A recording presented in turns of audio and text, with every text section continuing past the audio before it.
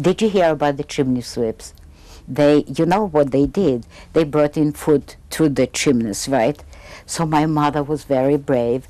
She opened up a little store. She used to buy the food from the chimney sweeps, sell it in the ghetto. We had some food, and the chimney sweeps had places where to do. And this is the way it was, little money. It was, again, it was turning. If we had some, as I said before, there were some valuables like dollars, there were some gold coins.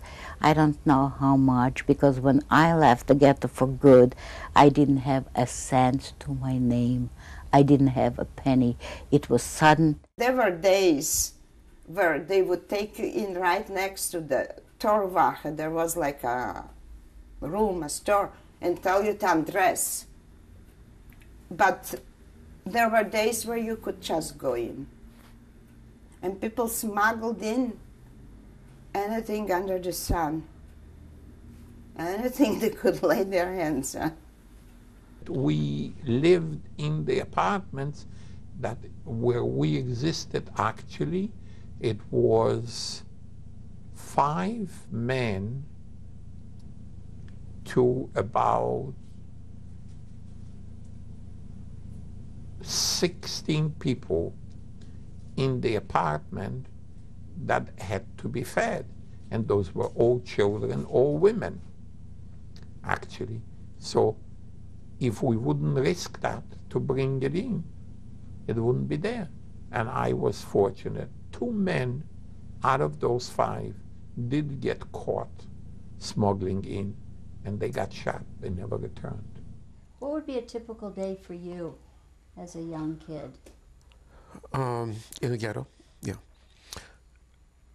Probably going to school, going to this trade school, for lack of a better term, or learned woodworking and things like that, with some other subjects that were fairly mundane, but nothing very elaborate. But again, I was 12 years old, 13 years old, so that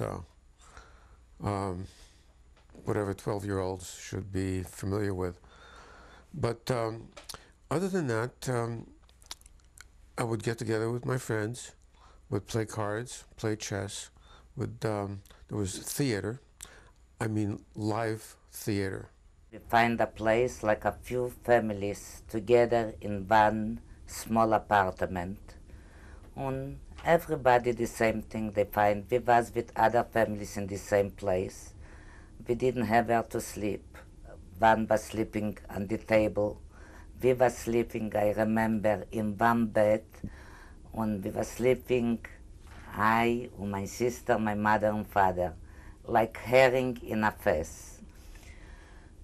And my father over there started to work. When he was working, what was the work? He has to go out from the ghetto and to go in a place where over there it called Gendarmeria. And over there he was working like a shoemaker. And I and my sister and my mother and my other aunts and uncles, we was in ghetto. And the uncles also went out to work because the women in this time, they didn't work. Crowded, hard, although the ghetto had a life. There was passive resistance. We had theater, we had schools, we had one of the largest libraries in town was a Jewish library, Strashun Bibliothek. Where was that? Do you remember? This was it's called Strashun Bibliothek, and it was on the same street we lived on. It was its original place. There was, the ghetto area had also, there was a secular high school. It was called the Real Gymnasium. So we had schools, we had a hospital. Okay. The schools were forbidden, but we still had schools. We had active theaters. So you went to school there? I went to school there for a short time. In Which between. school did you go to then? There was no which. There were One, little okay. little enclaves with instructions. There were teachers. They would take a group of kids to teach them.